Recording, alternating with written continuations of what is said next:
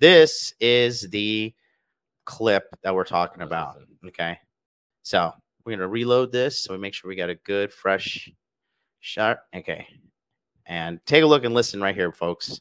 So I just left the restaurant after waiting 30 minutes for a date to show up, and apparently I got stood up. I don't know what to say. Like, I'm trying to do everything right to be a gentleman. I brought flowers. I've been consistent talking with this girl for 2 weeks, trying to get to know what she likes, what she doesn't like. I made plans. I picked the restaurant, the day, and the time. You know, I've done everything to be just the kind of guy that would value somebody's time. Like, I'm just looking for my person. I'm just looking for the one that I guess is out there for me. I mean, I want to be somebody's husband someday, father. I'm trying to do everything that's right. I just get stood up. Like, my feelings didn't even matter. Sitting there eating a meal by myself and realizing that nobody even cares about people anymore. Like, alien dating shouldn't even be this hard. It shouldn't be this hard to find somebody.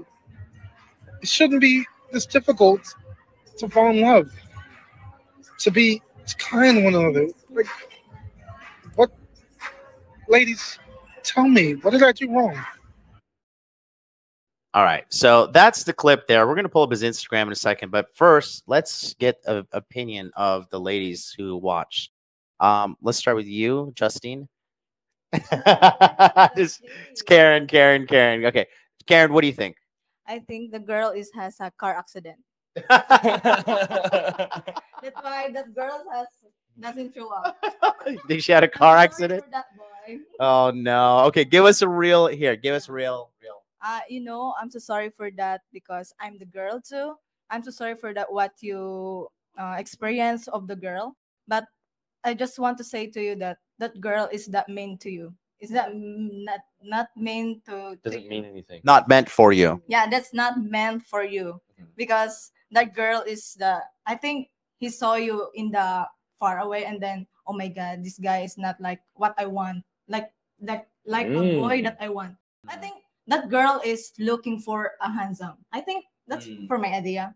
And then suddenly he saw that, oh my god, this is the guy that I date. Because you know, this century, this generation, they're looking for a man who's a good looking. You know? Like me and David. Yeah. Yeah, you're correct. And then suddenly he just realized that I don't want like this, and he doesn't show up because he has a car accident. Right. So she got a car accident. So okay, now, like I understand your opinion about the girl, but actually, let's go to Jess next, then I'll ask the second part. Jess, go ahead, tell us your opinion. I really feel bad for him, but bro, I have to be honest. Like, if you set standards, like high standards for girls, you must be a standard for yourself first. Like, if you're looking for a beautiful, thin, attractive girl, you must be an attractive man too. Like, work on yourself. Look at you. You're so. I mean, It's okay. Be honest. I have to be honest, but you're so far ugly. Like, sorry, but I'm telling the truth. You have to work on yourself. Then after that, I'll truly believe that you'll find the girl that's really into you. Swear. Yeah, exactly.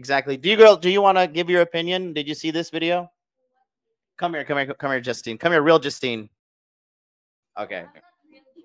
Yeah, well, okay. Here, sit on their lap. It was sit on my lap. There you go. Sit on there. Okay. All right. So Achilles heel says right there, a tough love. I mean, right from the woman. So Justine has never seen the video. Okay, so I'm going to tell you what happened. This guy, he was talking to a girl for 2 weeks, and he set the date, and the date never came.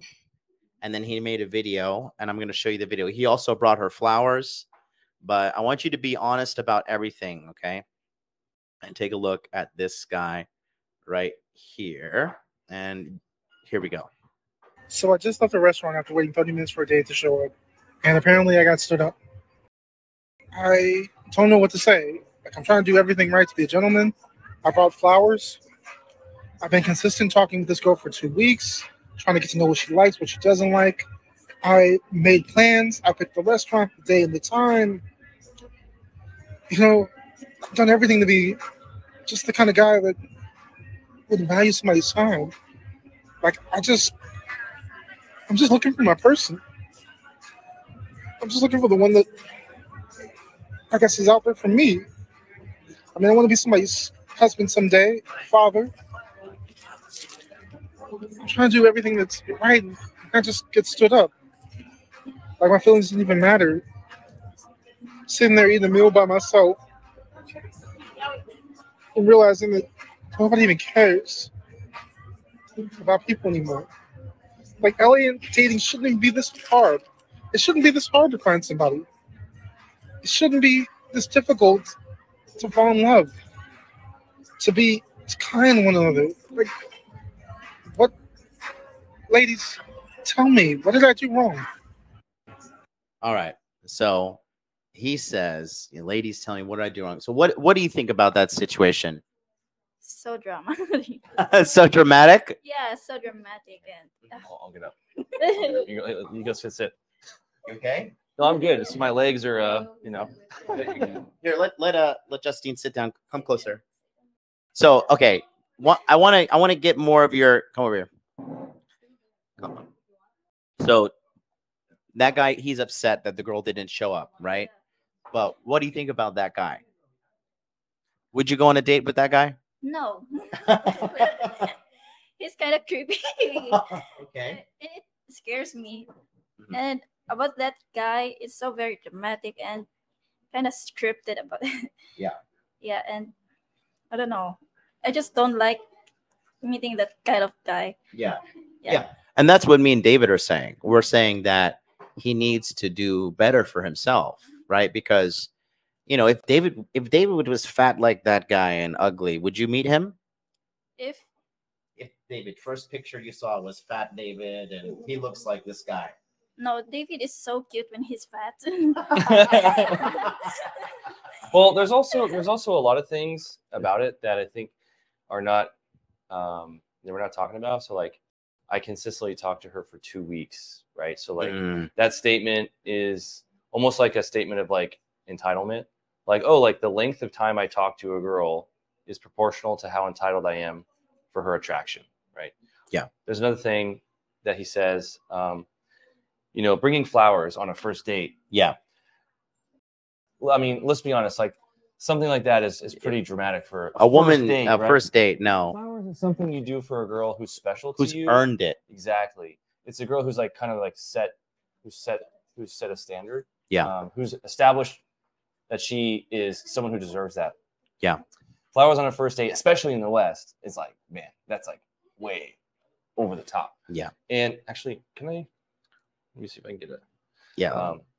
And what was some other things about it that? Well, I'm going to go into a little. Okay, I'm going to give my piece And the on it as comment well. section is, I think, is So yeah, the comment section is a completely different animal we're going to go into.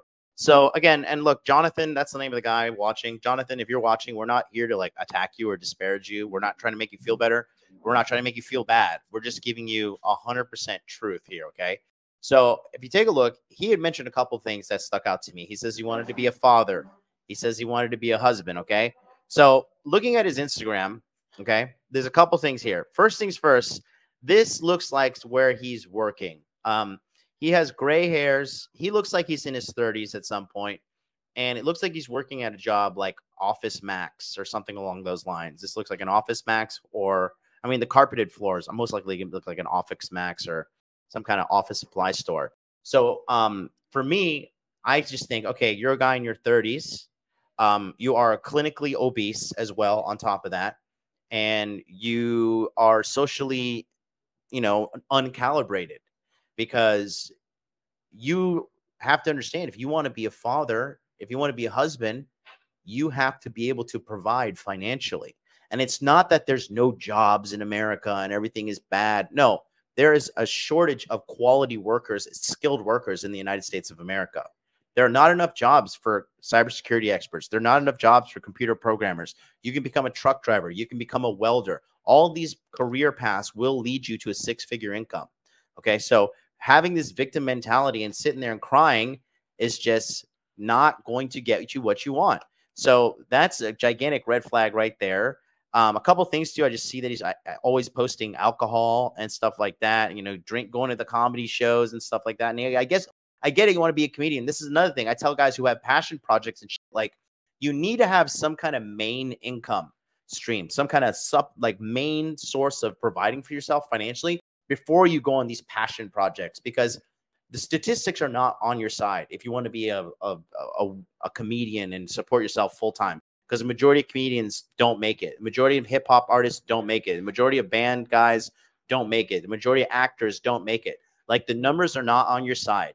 You should make sure that you have a good main income stream, main skill set as a man, because that is what a man's job is to do. He is a protector and a provider, and that's around the globe. Okay. But when you look like this, okay, and you know, you're doing your comedy shows and this is what you look like. I mean, look, you have a huge belly.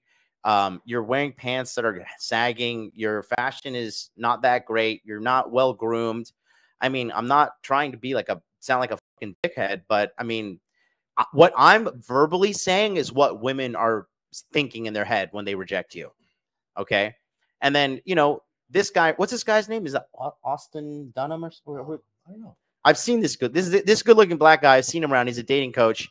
And he says, stop walking like a dork. And I want you to take a look at his reaction to this, because this lets me know if he's posting stuff like this, he's looking at dating self-help content. Yeah. And take a look and listen to what he says right here. He says, stop walking like a dork. Walking like a dork? This is how you walk like an attractive man. You see, I would, but I got this thing called CP, which makes me look like I'm walking like a dork, but I'm really just trying to walk. I feel triggered by you giving this fake help. Because some of the ladies actually like the way I walk. Stop walking like... What is CP? I don't know. CP might be some kind of like disability. Maybe something with his eyes or something. But I mean, CP, I don't know what that stands for. But regardless, I mean, that's not stopping him from being in shape. That's not stopping him from getting I mean, he has a job, clearly. You know, so I just don't like this whole endless victim thing that guys like to do. And you have to take responsibility for your life. If you, I mean, another thing he posted here, let me show you a couple of things that just, you know, I think people inherently know what they're doing wrong, but they just don't want to take action. Like, here's another thing. You can't flex on me because I'm proud of it. See, thing about me is that I'll never hate on nobody. You can't. So again, the physical composure of this guy, it's not good. He's too big.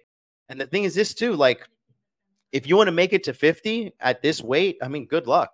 Like, the numbers are not on your side in regards to, you know, heart attacks, strokes. I mean, dude, you can't just abuse the unit you're in biologically and expect to get through. I mean, the reality is that, you know, if having a good woman in your life is important to you, then like how much you work on yourself is proportional to that. Mm-hmm. You know what I mean? Mm-hmm. So like, here's an example. Like, you know, I put a lot of thought into making sure my girls feel happy and safe. Mm-hmm. And I'll do research on cool places for us to do. I'll go out of my way. I'll put work in so that their experience is better. Right. Mm-hmm. I don't just feel entitled. You know, I'm not like, hey, girls, like, why aren't you just like happy around me? You know, it's like, no, it's my job to make them that way. And, you know, if this guy is interested in having a love life, then there's several like levers he could be pulling, you know? So like the fitness, I think, is the number one thing. Yeah. Next might be maybe, you know, the job thing and maybe the fashion. Like, there's so many things. And if you're not pulling all those levers, then, you know, it's like complaining that you're overweight while simultaneously not doing anything about it.